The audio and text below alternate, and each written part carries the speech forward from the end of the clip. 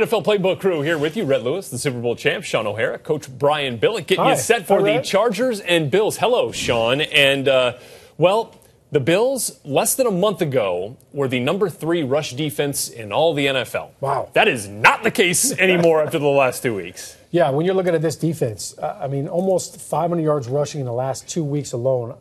I think if you're the Chargers, you're saying we're going to run the rock. Yeah. Now, Phillip Rivers, was in concussion protocol, should be able to play. So give that guy the rock. Let's let Melvin Gordon get downhill. And then to go along with Gordon, how about Austin Eckler all of a sudden bursting onto the scene? Nice little change up here. So I think if I'm an offensive line for the Chargers, I'm saying, look, we're going to run the rock. No Marcel Darius now. We're getting a lot of good A-gap runs.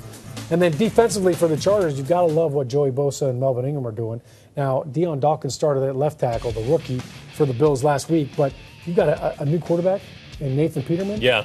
A rookie. So guess what? He could be back there burping the baby a little bit, and now you got a chance to get after him. Yeah, so Tyrod Taylor was not part of that defense that gave up 298 yards on the ground, yet he's finding himself on the bench in favor of the rookie, Coach. Yeah, it's been a bit of a downward spiral for Buffalo, even though they're still in the playoff hunt right now. Obviously, LeSean McCoy has been a non-factor. He just hasn't been able to crank it up. They haven't been able to get the running game cranked up. So naturally, obviously, Tyrod Taylor has had to do more. Has not been bad necessarily. He just has not been made enough big plays down the field. So you give up over 200 yards or close to 200 yards rushing 2 weeks ago, almost 300 yards rushing last week. So what are you going to do? Change the quarterback. Right. Okay, we're going to go and you got to give the kid credit. He came in and he made some plays. It was kind of in garbage time.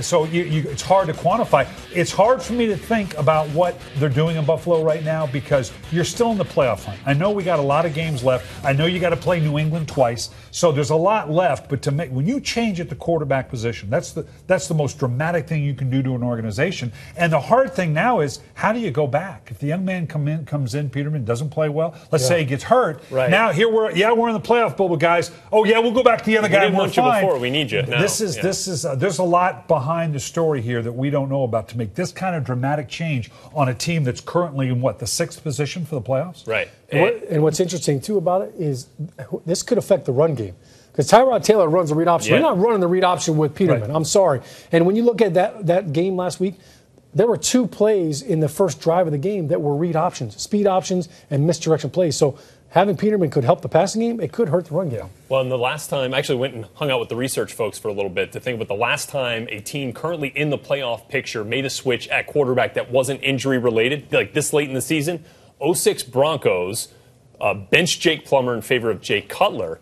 But the Bills fans are pretty familiar with this, too. You go back to Flutie getting pulled by Wade Phillips in favor of Rob Johnson ahead of the playoff opener. So that was even later in the season. Anyway. How long did you spend with those guys? History is not on your side. A little while. Chargers and Bills from L.A., and that is an afternoon kick for you. We see you every Wednesday. Bring your playbook at 6 Eastern.